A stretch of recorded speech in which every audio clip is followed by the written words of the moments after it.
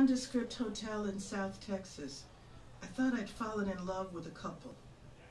There in the dim hallway, with rugs that were clean enough, but darkly patterned to hide the stains, so who knows. Her back was against the wall, her arms up and around his neck. He was bent down to kiss her, to press his body into hers. Their bodies were fluid, two waves not crashing but moving through each other. I watched them from the other end of the hallway, surprised. I halted. Doesn't another's passion make us want? They never saw me.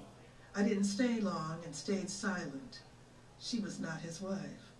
His love was palpable. His hands were tender, not quick, slow, not furtive. That press. I have been witness to such passion more than once and more than most.